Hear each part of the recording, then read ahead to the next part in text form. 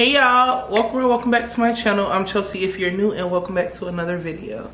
Today's video is going to be a Amazon must-haves content creator edition or tech edition or whatever the case may be. TikTok, Instagram, YouTube edition, content creating. I'm going to tell you all the things that I use and I love that comes from Amazon. So we're going to have cameras, tripods, memory cards, lights, all of that. So if you are interested in hearing what I would recommend you get, especially if you're starting off or maybe you've been doing it for a little while like I have, whatever case may be, I'm going to have something for you in this video. So since starting my YouTube channel, I've used 5 different things to record with. Starting off with my cell phone, I've always had an iPhone of some sort. So whether it was iPhone 8, I believe that's what I started with, or the 11, and now I have the 13. So I feel like if you just only have if you've only used your camera, you know, if that's all you have right now, I feel like that is a really great option. It gives you really great quality, especially if you have good lighting around you. So if the lighting is good, the quality is going to look amazing. One year for Christmas, I got a camera. The first camera I ever had was the Canon PowerShot, I believe that's what it was called. That camera was okay. I feel like that camera worked really good when you had great lighting around you, but in low light, I feel like it did not perform at its best. The next camera I had was the Canon G7X Mark II. When I first got the camera, I really enjoyed the camera. As time went on, I realized the camera had a really hard time focusing. So sometimes I'll be sitting talking how I am now and it wouldn't be able to keep up with me. If I'm moving a little bit, it would just get out of focus and then the whole clip just looked blurry. I mean, I would recommend that camera if, you know, that's your only option, but it does have a hard time focusing. 2 things I really like about that camera is the size of that camera, and I really enjoy how long the battery lasts as well. So I don't think it's a horrible camera, but I do feel like there are some better options out there when it comes to like focusing. And as you guys can see, when I talk, sometimes I like to talk with my hands, and if I'm recording, I really need to get the camera to be able to keep up with what I'm talking about and the motions I'm making. The next camera is the camera that I'm actually recording you on right now. This is the Canon M50. I love this camera so much, y'all. I don't have enough good things to say about this camera. Like, I absolutely love this camera. It focuses real good. It works good in low light. It works even better when you have great lighting. It's just a really good camera. It also takes amazing pictures. I take most of, like, 99.9% of my pictures on my Instagram page, follow me on Instagram, are taken on this camera. It has a really good flash on it. It just works really good. It's all over a great camera. The battery can last you 2 to 3 days, and I am a vlogger, which means I use my camera a lot. It's just a really good camera. My only con for this camera is, like I stated, I do vlog a lot, and this was the camera I was vlogging with. It's big.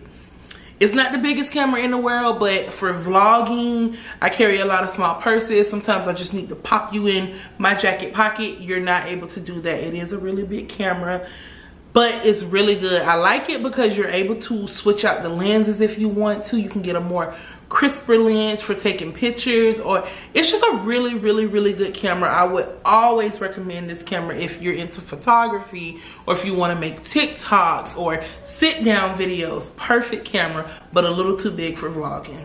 And last but not least, we have the camera I am using now. This is the Sony ZV-1. This is my first time not having Canon, other than the time I use my phone.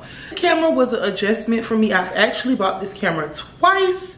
So the first time I bought it, I did not like it. I felt like I looked like a cartoon character. I couldn't figure out what it was, but come to find out, this camera has like a beauty filter on it, and when you have it turned all the way up, you can look, in my opinion, for me, I look really like Play-Doh. Like, I don't know, you really couldn't see the features of me. It just looked I just looked like a figure, and I really didn't like that.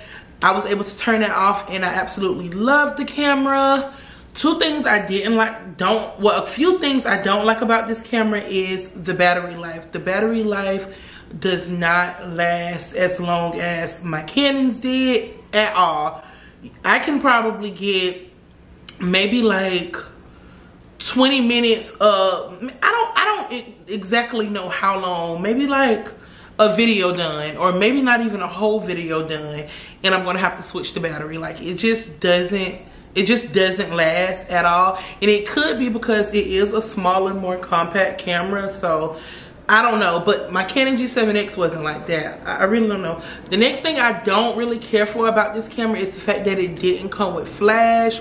The Canon G7X did have flash on it, and before I got the M50, I used to take pictures on the Canon G7X. The Canon G7X Mark II does take really nice pictures, so I feel like this camera would only be for recording, since you're not able to like take pictures with the flash on it. So that's kind of a bummer for me. And the next thing is, you need the wide angle lens. Like you just really need the wide angle lens, because without the wide angle lens, this camera is like more cropped into your face. So it's able to like expand, especially if you're vlogging, like be able to like expand what people can see. I feel like you need the wide angle lens. So I will have all of these cameras and the wide angle lens linked down below. So before I got my MacBook and I was vlogging off my camera, this piece was like the most important piece in the world to me. This is an SD card reader. So since I used to edit off my phone on iMovie, I would have to take my memory card out of my camera, put it into this, and plug this into my iPhone. Y'all, when I would lose this piece, it would be a bad day for everybody, because I wasn't able to transport my footage and edit. So the SD card reader, it makes it so you can transfer your footage from your camera to your phone. This is also an important part if you take pictures on your camera, how I do. So every time I take pictures on my camera, I take out the SD card, I import the pictures to my phone, and I can look at the pictures that way. It's just so easy, and it's just such a lifesaver, and this is just a piece you need. Even if you want to make like higher quality TikToks and not make the TikToks on your cell phone, you can record the TikToks on your camera, transfer the footage to your phone, and then just edit it that way and post it on TikTok or Reels or whatever the case may be. This is the SD card reader. You absolutely need this. I'll have it linked down below. And these are, if you're ever in a rut and you just need one, they do sell them at Best Buy, but they're like $30-something. On Amazon, you can get these for like $11.99. So I'll have a link down below. The next must-have I would recommend are memory cards. Personally, I always get the gold ones. I don't know why. Maybe because it's not the lowest quality one, but it's not the highest quality one, and they're always like a really good price range.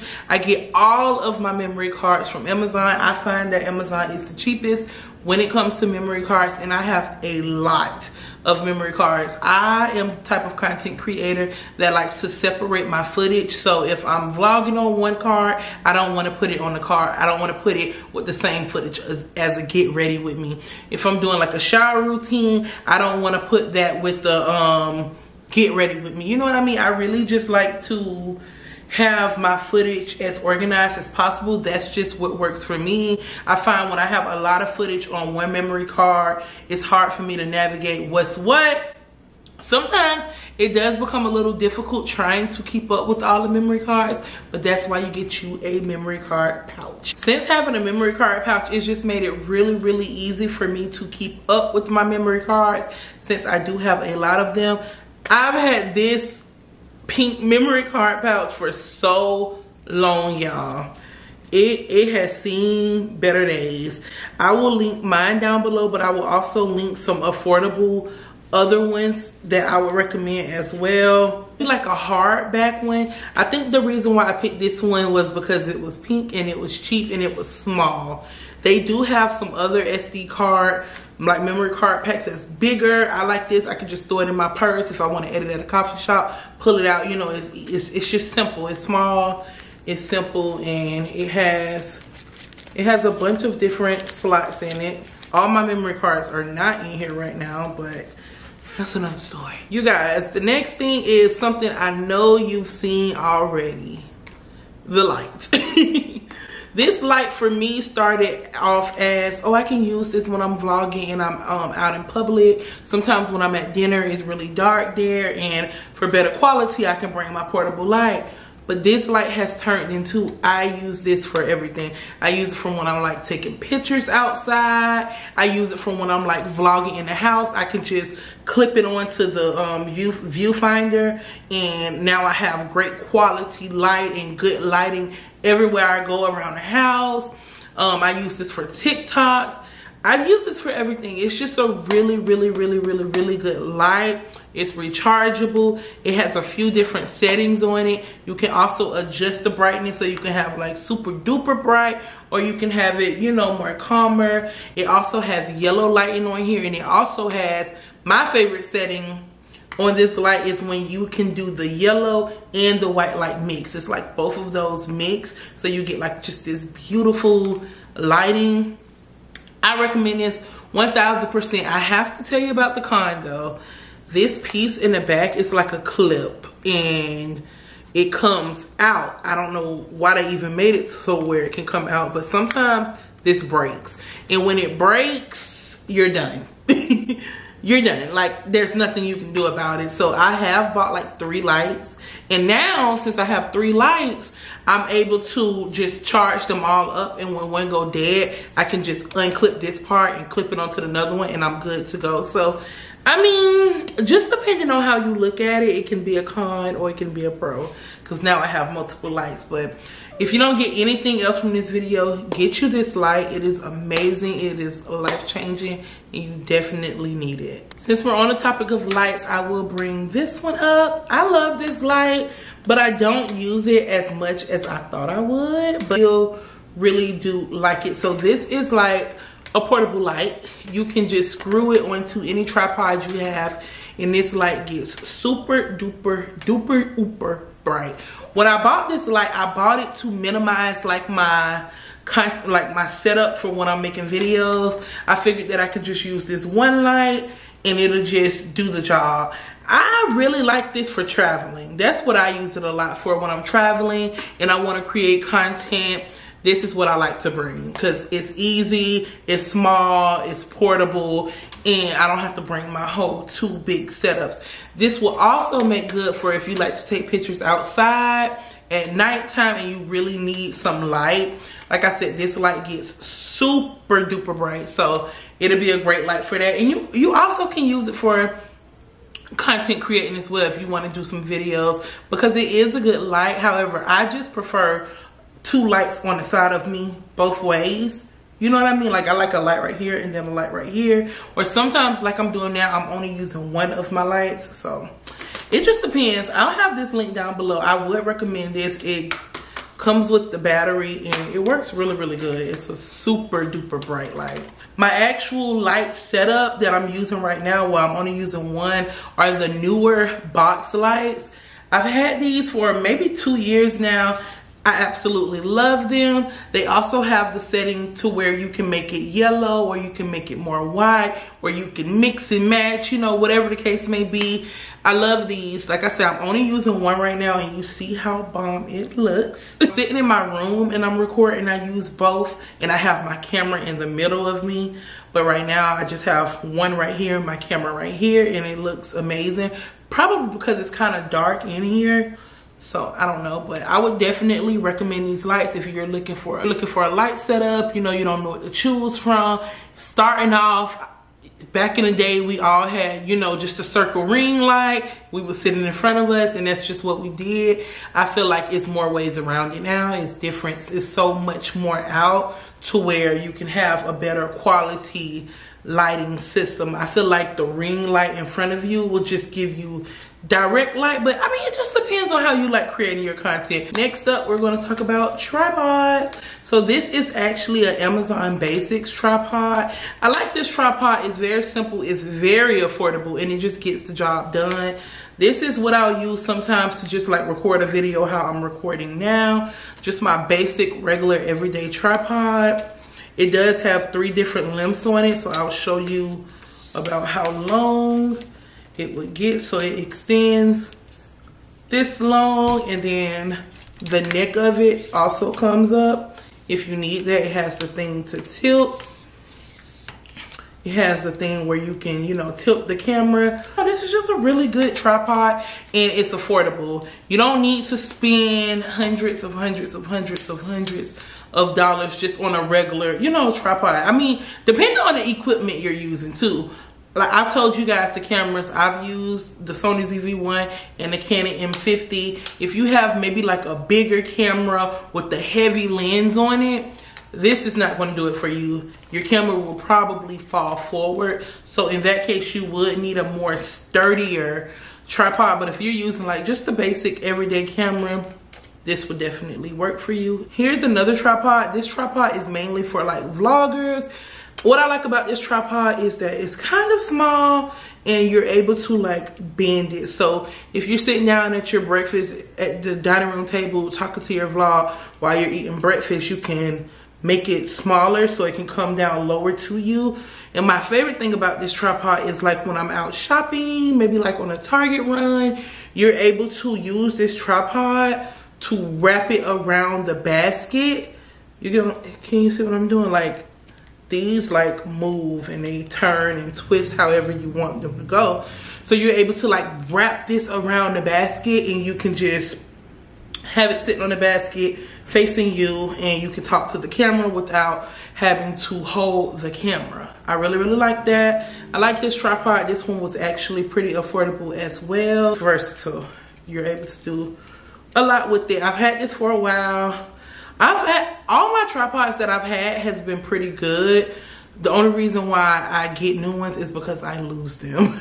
This is another must-have. This is like a phone stand. So this could be good for, I use it a lot for leisure, like to watch YouTube videos, TikToks, whatever the case may be, when I'm doing my makeup and getting ready. But you can also use this stand for when you want to go live, maybe on like Instagram or YouTube or TikTok or wherever you want to go live with. You're able to just sit your phone on your desk or whatever and just talk to the people without having to hold your phone. So I really like this, and this is so affordable. I know a lot of people already have these, but some people may not know, so I'm just including anything I can think of that I think will help you better your life. So I'll have mine linked down below, and I will also have a few different ones linked down below if you don't necessarily want mine. I don't really know what this is called, but I use it for storing everything I need to travel with as far as like my equipment or whatever the case may be. It's like a hard box, and then